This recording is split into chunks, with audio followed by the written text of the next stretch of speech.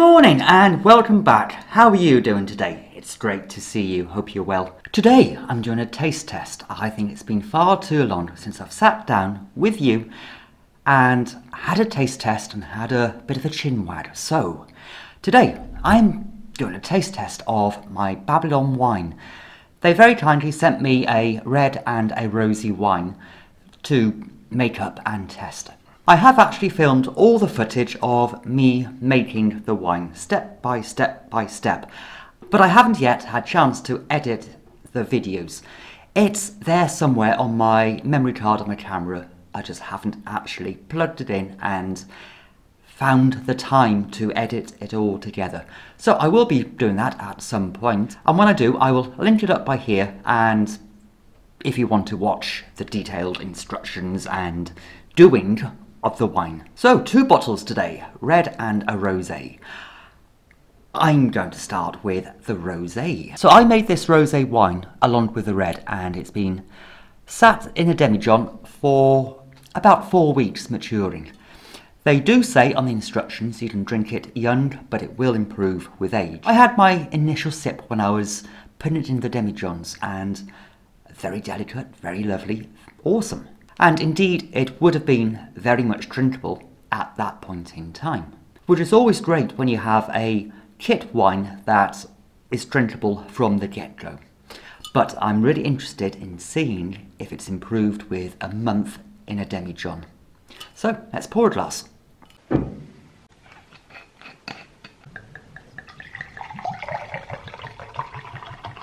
Well, the colour I'm really impressed with.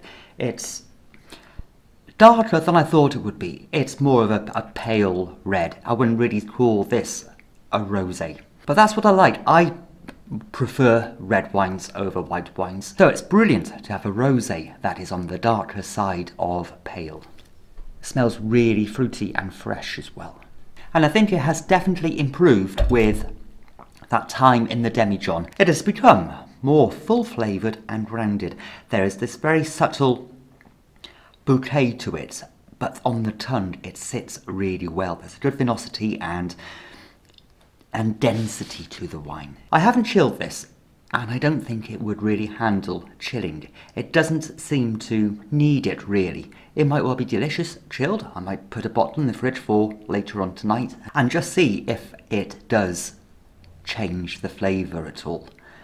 But I don't think it really needs to be chilled as such. To be honest, it's not very warm in this shipping container at the moment. It's chilly. I'm not sure what fruits I can really pick up, what might have gone into the ingredients, into that mix of mixed berries and things that look delicious like a nibble. But I'm getting some plums, I'm getting some grapes, there's a slight apple or pearish flavour coming through as well, so I think there might have been some dried apple in that mix. And also a few currants. It has this black curranty, almost blackcurrant squash flavour on the back of the tongue, those end notes. But I really like it. I haven't done the costing, so I haven't worked out how expensive it is per bottle. But it does compare price-wise with the lower end of the range that you would pay for a kit wine, a 30-bottle kit. This is a mid-range quality wine for a entry-level price. Overall, I'm really impressed with the instructions, the kit, the packaging, all really good, apart from that one spelling mistake that bugged me. But I am really impressed with the wine, the end result of the rosé. The white I really enjoyed, and so did my guests. The rosé I'm sure other people will enjoy as well, if I serve it to them, if I don't keep it all for myself. Well, that's the rosé covered. And now time to move on to the red. One issue though, I don't have a spare glass handy around me, so it has to be done.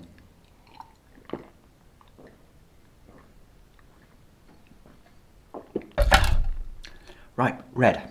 The red. Again, I made it at the same time as the rosé, but I have been bottling it and drinking quite a few of the bottles recently, so this isn't my first taste test of this particular Babylon red wine. So let's pour a glass. When I tried this wine initially, when I first started to bottle it, my first thoughts were, it's beetroot wine. It tasted like beetroot. It had this earthy, rich beetroot flavour coming through on the nose and on the tongue. And I was just like, well, that's beetroot wine. I love beetroot wine, I do. Haven't actually made a video about it, but I will. But it did have this really rich beetroot aroma and taste to it. But as time has progressed and the wine matured, that density of that earthy beetroot flavour has disappeared. There is still that earthy undertone to it. It's a moody wine. It's had time to mature now, about a month. And it has lost a great deal of that earthy beetrootness. I'd still pick up a hint of that earthy, rich beetrootness. And to be honest, I don't know if that's only because I was aware of it when I first had a sample, but it seems to have evaporated. It seems to have evaporated and just left a tiny, tiny marginal hint of earthiness. And with this wine as well, I'm getting a great deal of black cherry with it and chocolate notes. It's really rich. There's a slight hint of oakiness as well, which I think might go hand in hand with that earthiness. It has that oaky, earthy texture. It's a heavy wine. It's a moody, dark. It's a wine you want to sit with by the fire or enjoy with a rich, roast, greasy duck. That'd be ideal. Whereas the rosé, fish, definitely fish, lobster, salmon, it would go really, really well. But this beetroot is not beetroot. Honestly, it might be beetroot. They might have used beetroot. I don't know what went into it. If you pick up beetroot, or if you are the manufacturer who sent me this wonderful wine, tell me, was there beetroot in that mix, or was it just pure grape crush? Anyway, again, value-wise, I think this is a medium-level wine kit for quite an entry-level price. I'm impressed with the kit, I'm impressed with the ingredients, I'm really impressed with the end result. And I do think if I was to recommend a wine kit to someone, I would put this down as a firm suggestion. And that's not because they sent me a freebie, it's because I rate this wine. You know me and my reviews, especially wines that I make myself. I always pack a punch, and if a wine isn't good, if a wine doesn't work out to be as I want it, I tell you. It's just a basic, honest review. Look at my kidney bean wine or my onion wine. I would not recommend making those at all, ever. And they are my own personal recipes that I created. But this wine, I would say, if you want an entry-level, price-wise, wine kit, go for one of these.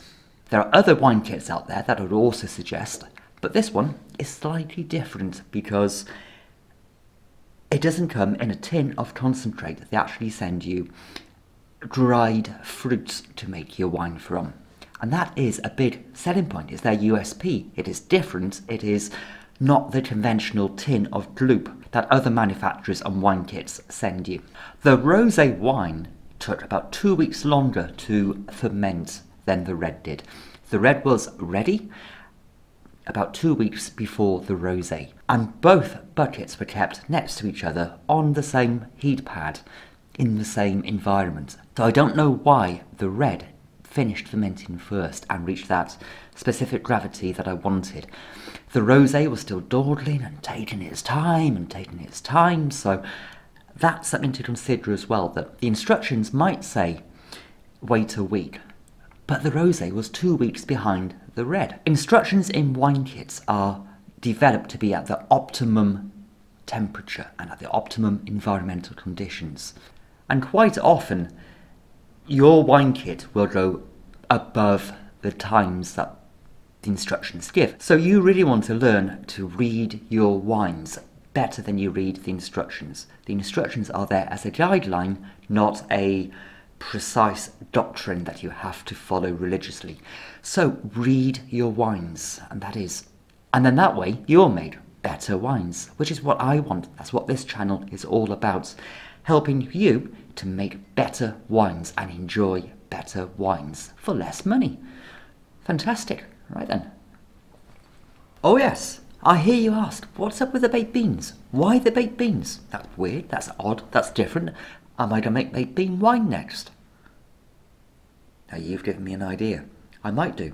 But if you want to know why the tin of baked beans, then watch this video up by here, and I will see you in the next episode. So you have fun now.